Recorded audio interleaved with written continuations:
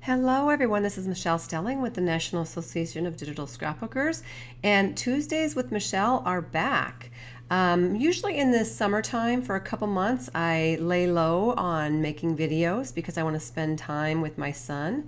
So you probably haven't seen a Tuesdays with Michelle for a while, but I'm back doing Tuesdays with Michelle. Hopefully I can do every Tuesday, but we will see. Sometimes my schedule gets really crazy. So today's class we're going to talk a little bit about picture stacking. So I'm going to go ahead and start with the photo. I'm just going to show you kind of the end result because I always like to begin with the end in mind. So this is what it's going to look like at the end. Now don't get too afraid of all these boxes over here inside of the area in your layers panel because it's going to do it all for you. It's fantastic. So what I'm going to do is I'm just going to start from the very beginning. I'm going to throw away all of these layers, just trash those guys and start fresh. So basically I just opened up a photo, and you can always tell what size it is by going up into image, resize, image size, just to see. Right now it says it's 16 by 10, so I did take it at a high res shot whenever I took this at 300 resolution. And what I'm going to do is I'm going to flip on over to an area that we don't talk a whole lot about, but it's called the guided section. We are using version 13. Now I believe version 12 has the same photo play picture stack with it, and I can't remember if it was in version 11 or 12 when it first started. So if you have an earlier version, you may or may not have this feature. So you click on the guided feature here at the top, and you're going to see all these little pop-ups over here. Now some of them may be open or they might all be closed. What you want to do is you want to open up the photo play. And forgive me if I sound like I'm kind of in a tunnel. My allergies in the end of August and the beginning of September are terrible. So I sound like I have a cold. It's just my allergies.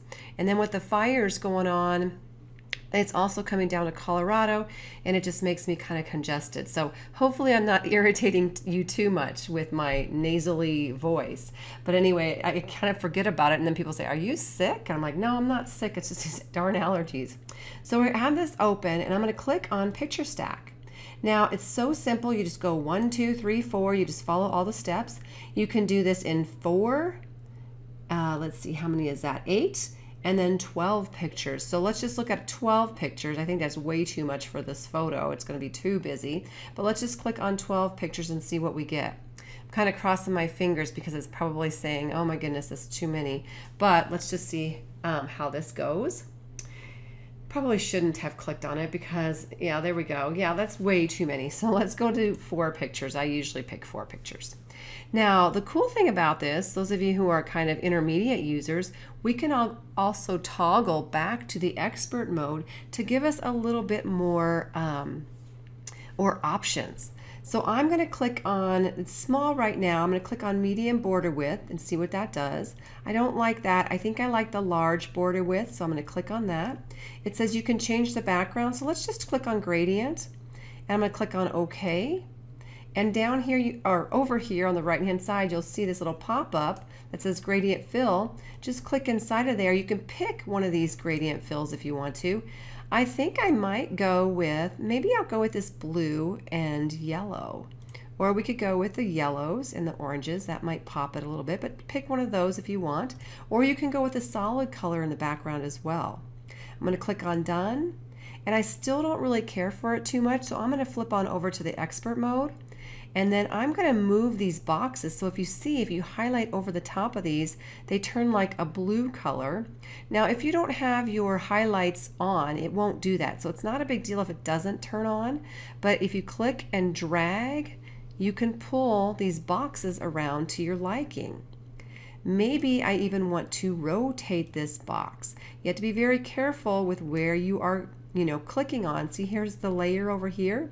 I can also shorten this box up if I want to.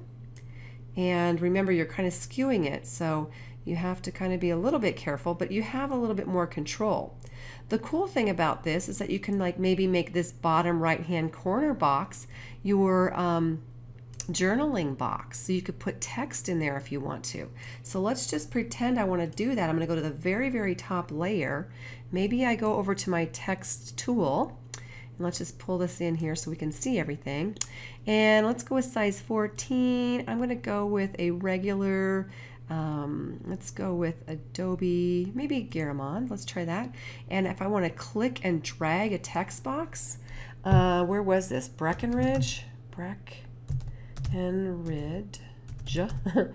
Let's just say it was January 2015. I can't even remember, but it's way too small, so I'm going to double click and highlight that. Maybe I make that bold. Maybe I go with, instead of a 14, I go with 30. I can change the color at this point if I want to on my text. If you want to learn a lot more about text, you can go into another class that I have.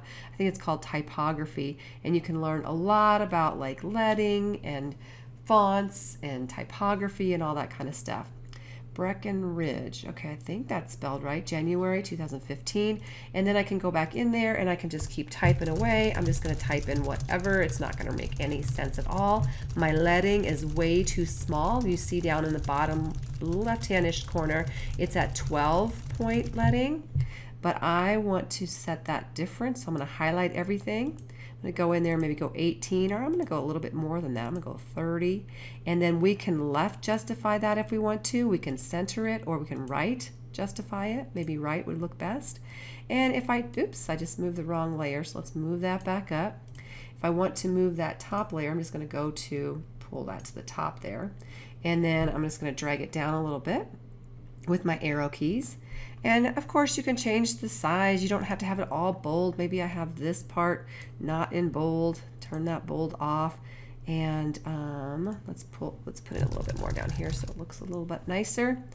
And then when you're basically done, you can go in here and save it. So let's go File. I always go Save As.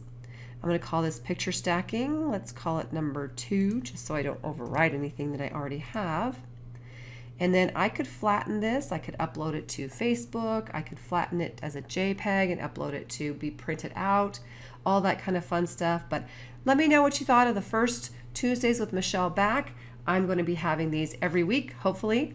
And also, if you want to share this or like it or give me some ideas on what you want to see next week, because I love ideas, post it below if you're watching this on Facebook, or just shoot me an email at info@naods.com. Catch you next time, guys. Bye-bye.